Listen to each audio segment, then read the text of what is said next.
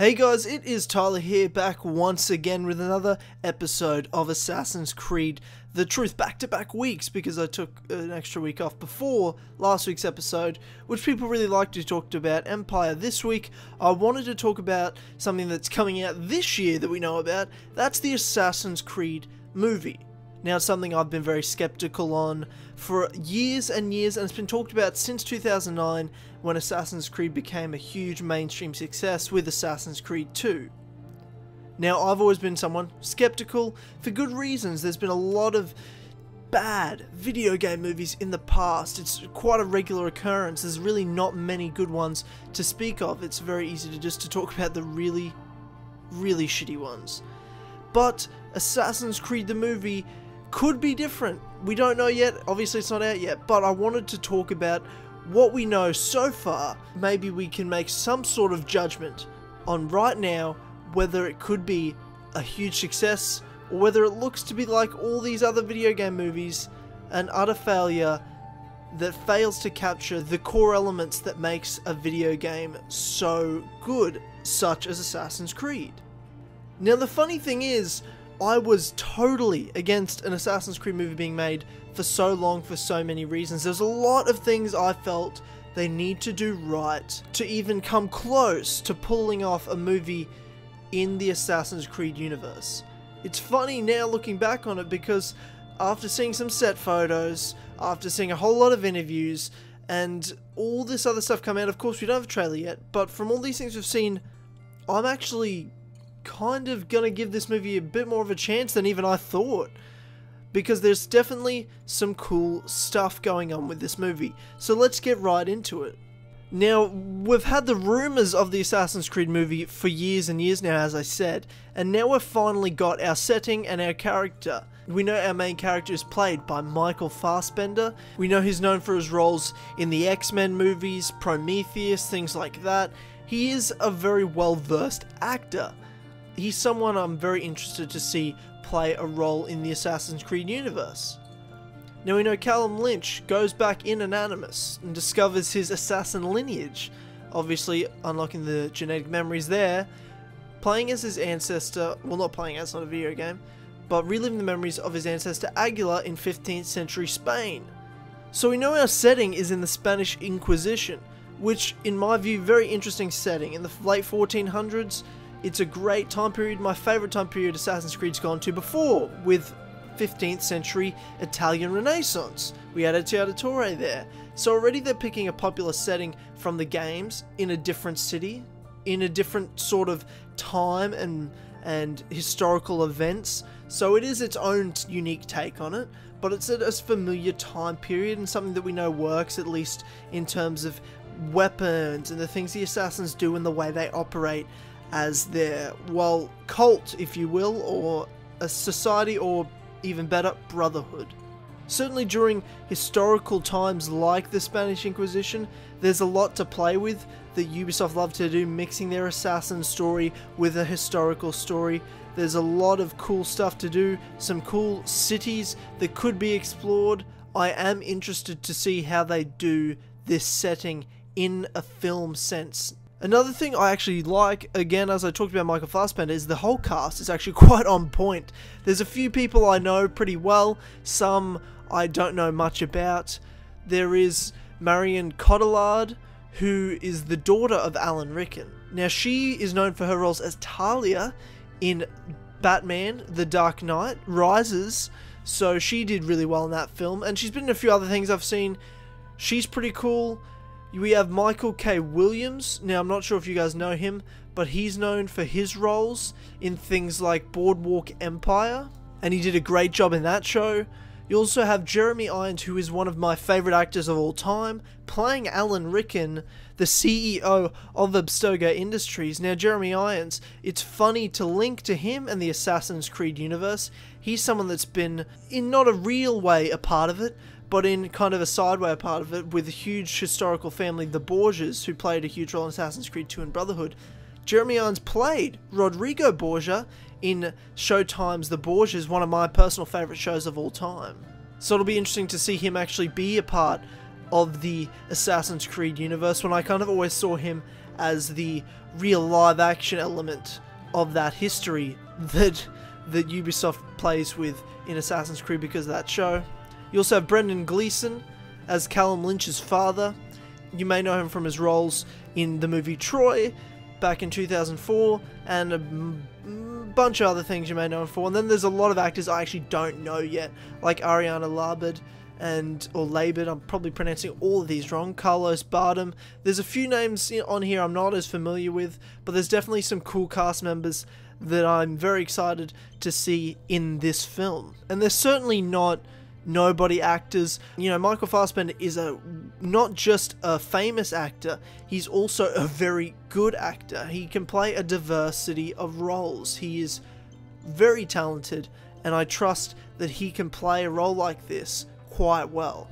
As I've mentioned, there's a modern day element to this film, which is interesting because there comes the questions of, you know, where does it link in with the games in terms of the modern day? Obviously, we have Alan Rickman, who's made his appearance in Assassin's Creed games before. He's the CEO of Abstergo Industries.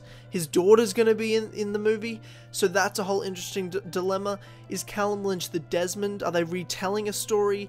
There's a whole lot of questions there, though there has been confirmation in interviews that the game and movie will be totally separate, which I love, and I'll talk about that later. But because of that, there's definitely going to be things in the modern day that I see as won't as much link into the games as we might think, other than the universe, like Abstergo, Templars, Assassins. The basis of the universe we have is there, but the particular story may be totally different on what they're trying to tell there in the movie.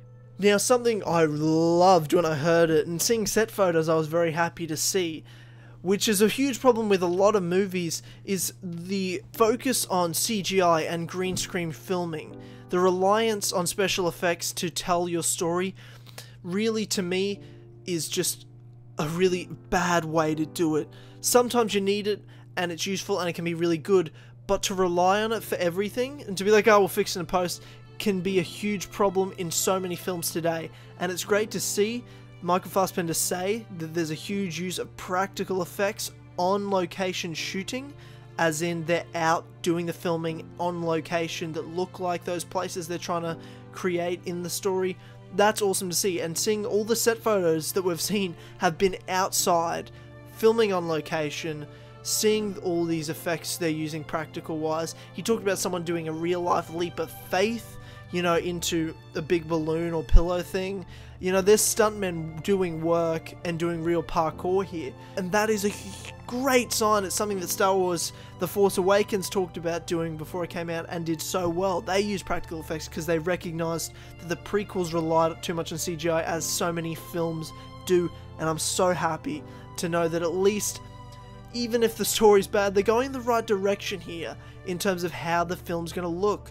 Make it practical, make it look gritty, make it look real, similar to the first and the second Assassin's Creed games, and really all these Assassin's Creed games. It's really immersing us in what's supposed to be a real history that's in this universe. Now, of course, we can't know, again, what it's going to look like after they've edited it, put it all together in post. We haven't even seen a trailer yet, so there's so many questions, really, it's hard to make a judgment as of yet. But I will say this, there's some good signs here, definitely, and that's something that I was so skeptical of. There were so many things I felt they needed to do, practical effects being a huge one, getting a good cast together. Another major one was separating the movies and the games. Now, I am thankful that there's no game coming out this year, so there's no pressure to make a game based off of the movie setting now. That's what I predicted as this year's game, but there is no game this year, so there's no reason for there to be a game that links to the films. This gives the movie a huge creative boost to do their own thing, and it gives also the games afterwards to be their own thing. You know, they can be a separate universe. Now I want to talk about what I want to see and the other things that I'm hoping for with the movie, and as well talk about the things they're doing right. Obviously, establishing a separate film universe is a huge one. Them separating the universes, or not the universes, but them separating the games and the movies creatively is an awesome sign. You know, there's a modern day storyline with Juno going on in the games at the moment. I feel there needs to be a totally different one. In the inner workings of Abstergo would be interesting. I mean, there's, again, Alan Rickman, the CEO of Abstergo's there. You've got this modern day character, Callum Lynch. We've seen him looking like he's been imprisoned in Abstergo or something crazy going on. How's he an Animus? Do Abstergo have him similar to Desmond? Or is he with the Assassins? I'd like to see some more of the inner workings of Abstergo, how they really operate, the crazy shit they do, and how they can explain that to a mainstream audience in a film and really capture that awesomeness that is the inner workings of the Assassin's Creed modern day. But also establishing this ancestor and the fact that it's tough to make again and again a video game movie or a movie based off a video game, because so many movies try to retell the video game, but video games go for way longer than movies go for in a running time aspect, so it's so hard to fit in everything, and it's like, oh, the book was better, oh, the game was better. It's that kind of conversation people have afterwards because they missed this bit, they missed this bit. If you have a separate universe, you don't have to worry about that. You can write your story for screen. You don't have to worry about anything else. I'd also like to see the same ancestor in multiple movies. Now, I say this all the time, I'm a broken record in terms of talking about multiple characters in multiple video games. It's something I hope Ubisoft go back to, and I even hope the movie does it. If they do end up making sequels depending on how this first one goes, I'd like to see them potentially focus on the same ancestor and have a reason to go back to him. He could be a really important assassin in that time period. Again, there's a time and a place to move on from that and go to a new ancestor, but it'd be nice to see them keep, again, the modern day character going, if that works, and have their own separate story arc in the modern day going on, with Callum Lynch with his own goals that are separate to that Juno assassin storyline in the games, as well as a separate ancestor storyline and how he links to the modern day. I'd just like to see this whole separate film universe or filmiverse or whatever carry on and really establish itself as something that's so important in the Assassin's Creed universe, but yet doesn't have to be directly addressed with the games and vice versa. So I'd probably sound like a broken record in terms of this separating the movies and games, but it just is that important thing for it, and it's something I'm really glad to hear that they've said they're doing that. Again, we don't know till we see it how much that means. I'd also like them to be careful. Again, they've finished filming, so it's tough anyway, but I don't need to see too much fan service. I don't need to see a cameo from Ezio. I don't need to see a cameo from Xiao Yun, since they were both alive during that time. Actually, Xiao Yun was not in the... It depends what year they're setting the Spanish Inquisition in, because it started in 1478. Xiao Yun wasn't born. Ezio was in his prime then. So it just depends. Like, I don't need to see all this fan service. Like, I want to see things like, obviously, the Animus and Abstergo, and show what the Assassins are, show what the Templars are, both in the past and in the modern day. That's, of course, you need to do that. I want to see how the universe that we know is established on screen. But I don't need to see stupid shit like dropping lines about Ezio or him appearing. Like, that stuff I don't need, because then you're giving, I guess, too much fan service, and people are watching it who haven't played the games like, what the fuck's going on? And sometimes it could be a bad fan service anyway, and people who've seen it are also like, or played the games are also like, scratching their head like, that was pretty fucking shit. Again, it'd probably only be a little thing, so I mean, it's not that big of a deal. In terms of how bad video game movies have been, you just need to focus so much on establishing your own story in this movie, and not worry about all this other shit. Tell the story, tell the right story, and do it in the right way. It's going to be so tough to do. It's not that I have high expectations for it being good. It's going to have to do so much for me to think it's good. You know, it can't just be an average film. If it's an average film, I'm going to shit all over it, because I hold Assassin's Creed pretty sacred, especially seeing as I've always said you shouldn't make a movie out of it. So since they're doing it, I'm like, cool, you want to do it? Fair enough. But I've got high expectations, a high bar for me to call it a good film. I hope it is. There's definitely some good signs. I look forward to seeing a trailer soon, and I look forward to watching the film, and I hope it's good. I'm not sitting here wishing it's going to be bad to be like, oh, I told you so. I want it to be good. I just struggle to believe it can be, just from the history of video game movies. But I hope to be proven wrong. Let me know what you guys think of the Assassin's Creed movie. Are you looking forward to it? Do you think it will be good? Let me know in the comments below. Thanks guys heaps for watching this video and sticking around here to the end.